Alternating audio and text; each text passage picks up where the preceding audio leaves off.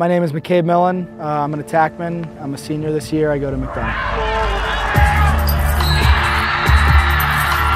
McCabe Millon gets free. He scores. That #1 ranked recruit in the senior class, just his 3rd game of the season for McDonogh. He's been injured and he comes back here tonight in a big way there.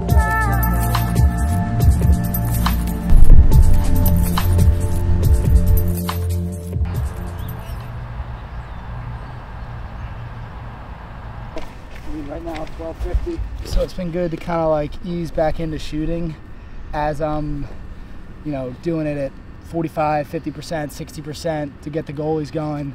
And then when I'm out here on my own, I can just like really start to get them going myself, like without having to worry about, goalies complaining about spots or whatever. And then I'll be fully cleared to suit them up and play on April 11th against Severn.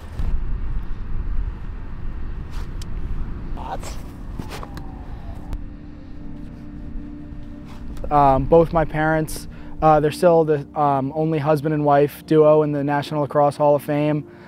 So growing up, lacrosse was always in the house, always being talked about, and my dad's run lacrosse camps his whole professional life. So growing up, I always wanted to travel with him and be around lacrosse as much as possible. So never had it forced on me, but lacrosse was always something that was in my life and something I'm really grateful for. Never really felt any pressure from the last name, just because I'm my own player and I've taken so much from my dad and my mom, but I'm me and I'm just trying to enjoy playing because I love to do it. I think my first memory that I have playing was like some LTRC rec ball. Ironically enough, my first LTRC team was Virginia. That really being the first time, having a memory of lacrosse, but lacrosse has kind of always been in my life as long as I can remember, and there was never really any specific moment where I can think back as the first time that I was, either playing organized lacrosse or, learning about the sport. My sophomore year came, it was still kind of under the cloud of COVID a little bit.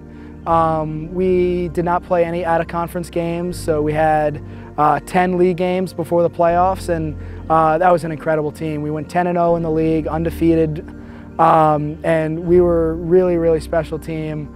I was playing with my guy Jack Horrigan over on the left side, and had numerous skip passes through to him on the left side, which was a ton of fun.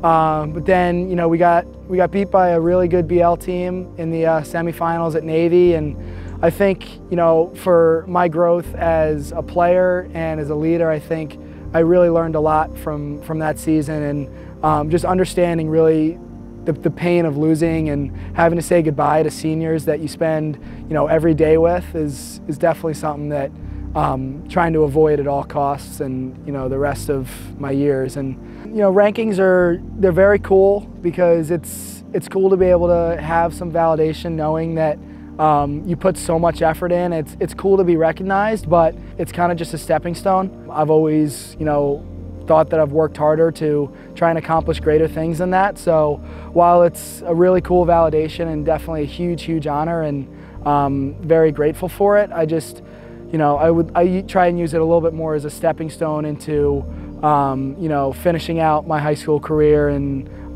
hopefully being able to have a great collegiate career as well. My recruiting process was definitely pretty crazy, and thinking back, it definitely moved really fast. A lot of texts at first, and then the hardest part about it is if you get a text from a head coach and then an offensive coordinator, and if you're lucky enough to have 10 schools talking to you, that's like 20 people you got to stay in very respectful communication with. So I ended up taking 5 visits. It was definitely pretty busy, especially trying to start my junior year of a very rigorous academic school like McDonogh. So it was pretty stressful at times, but look back and be very appreciative that I was able to be in that position in the first place. My junior year was really one of the first years where there was a little bit more of a spotlight for me, or at least that I felt a little bit more. I struggled early in the year. I felt as though I was trying to make plays instead of just reading and reacting, and you know, being confident as a player. You know, the team struggled as well. We had a bunch of losses earlier in the year, and we had to win out to even make the playoffs, and we really just turned it on. My brother coming back from injury was, you know, he really gave us a spark, and you know, I really found my groove and was playing how I knew I could play, and we ended up winning a championship. The McDonogh Eagles are the champions of the A Conference in the MIAA, their 4th title. The senior leadership on that team was unlike anything else, and without those seniors, I don't think we would have been able to, you know, end up winning that MIAA championship, which, you know, I've wanted for a really long time.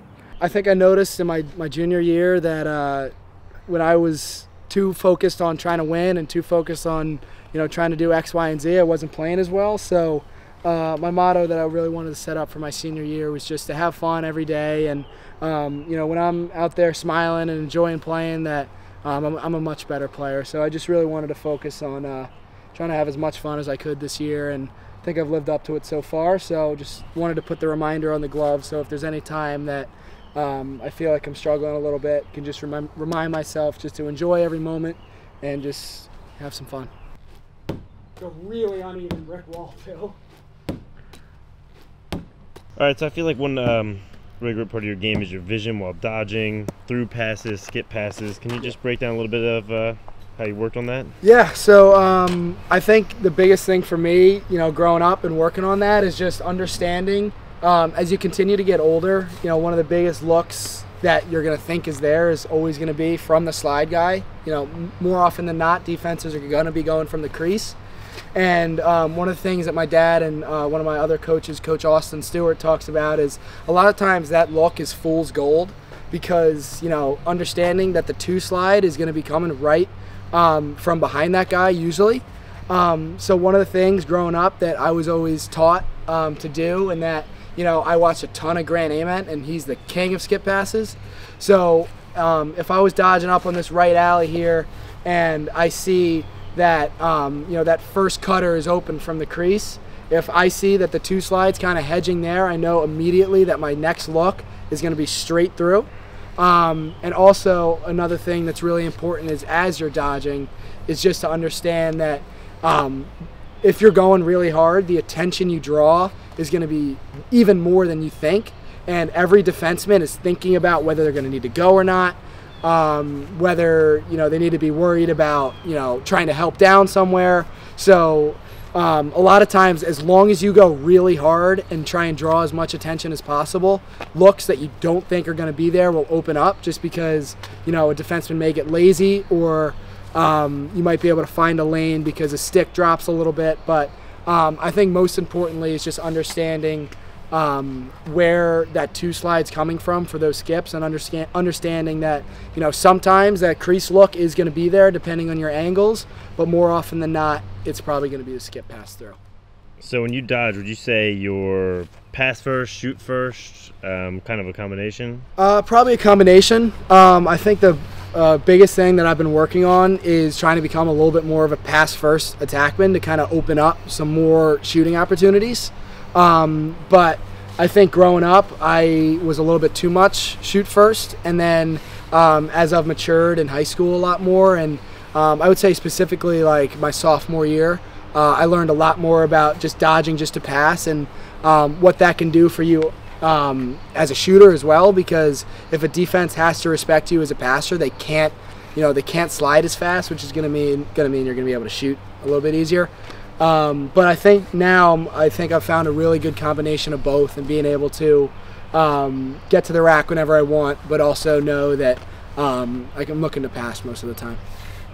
That's fine by me. We might not know why, we might not know how, but baby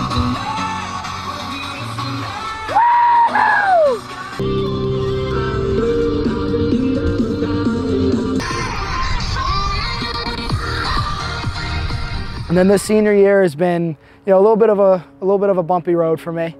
I ended up being injured. I got injured early, just before the season in February. And you know, it was tough. I had looked forward to this year for a really long time to kind of be a finale to a really fun career here at McDonogh. I had a little bit of a setback where I had to miss some more games, and it's just been a really unorthodox year for me. I haven't been able to practice much with the team. Rehab is not something I'm very used to. I'm used to be able to just kind of go out and not have to think about specifics in a workout and just know what I'm trying to accomplish. And if I'm going out and shooting, just trying to get my shots in. And but yeah, rehab's been tough. Been lucky enough at McDonogh, we have some unbelievable facilities, and specifically the pool, which has been it has been tough. You want to try no bounce? So even though it's a jog, good speed, make sure you're getting your chest up out of the water. And sprint. Push it, McCabe. Come on, chest up, head up out of the water. Come on, push, push, push, push, push. Pump the arms, pump the arms. 5 seconds, come on, push it out, come on. McCabe, push it out, come on, push, arms up, tractor, tractor, tractor. Come on, go, let's go.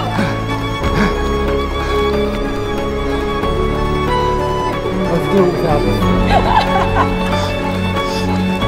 Good, take a break.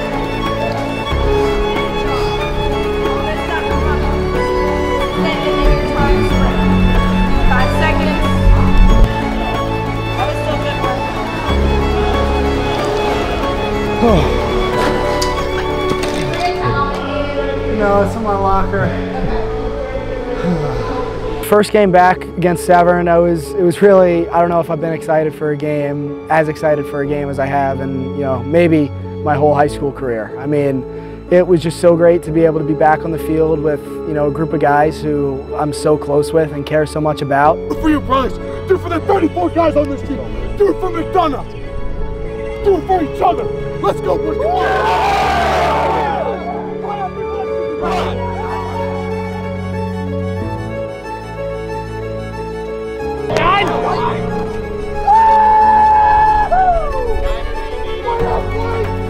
One, two, three, go! Let's go!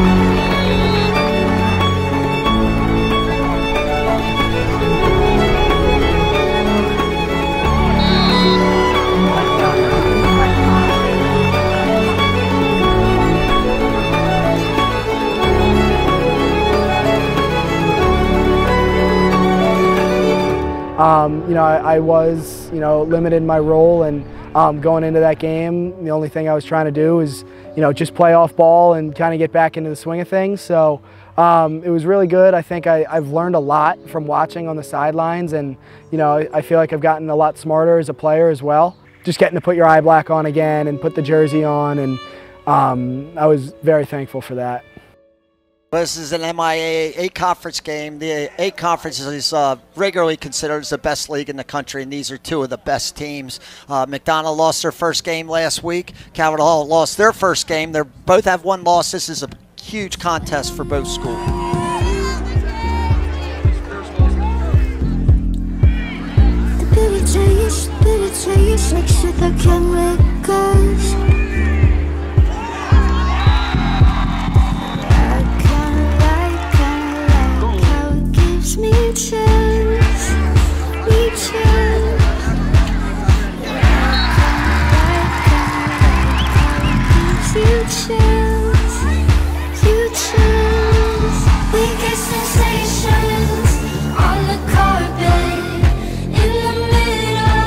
Of your apartment, and there's a reason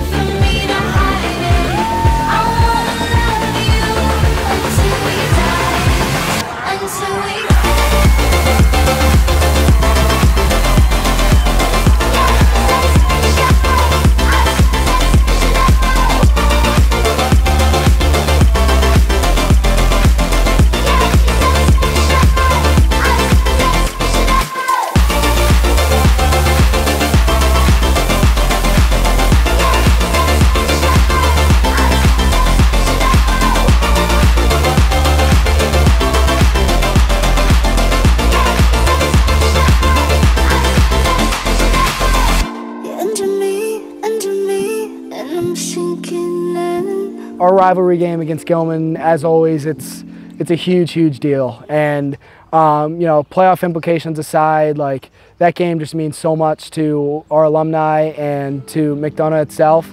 And that was really just all about pride. And you know, we break every huddle with pride because we mean it in our program. And you know, pride as lacrosse players, pride as a McDonogh student. And that was really everything we were playing for there. And hey, listen up. Hey, do not worry about anything else except knowing this fact, that when you put on this jersey that says what it says, and you look at what the jersey is down there at that end of the field, you do nothing but go 1,000,000 miles an hour, 100% all game long. And you do not let up for 48 minutes when you look and see that other jersey. That's what this rivalry means. That's how we have to play all day today. So have that in your heads all day. All right, here we go. Pride on 3. 1, 2, 3. Let's go, dominate. Let's go. Let's go. All the freaking years, all the games, McDonogh versus Gilman, right? What's our job today? Our job today is win. Beating them, right? Everyone talks about beating Gilman at McDonogh. Everyone. This year rides on beating Gilman. And it's going to take all of us, right now in this rivalry game. All bets are off. This is their last game of the season, right? And we're playing like it's ours too. That's what it is. That's what this rivalry is. Let's go, boys. Let's go. Right on 3, 1, 2, 3.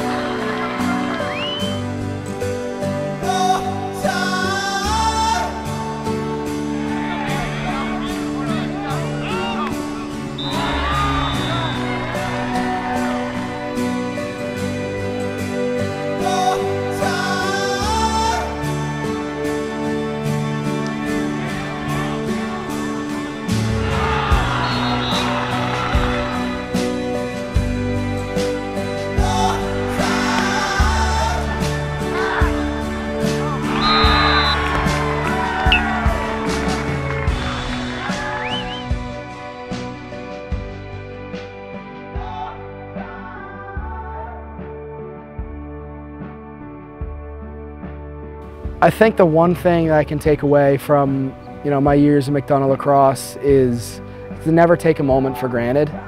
And you know, there have definitely been times, you know, you hear people talking about, oh my God, I'm so tired, I'm so sore, I don't want to go to practice, my body's hurting. But like, you know, looking back at, you know, my 4 years, having that freshman year stolen away and having that the senior year for those 2020s taken, you know, never taking a moment for granted there.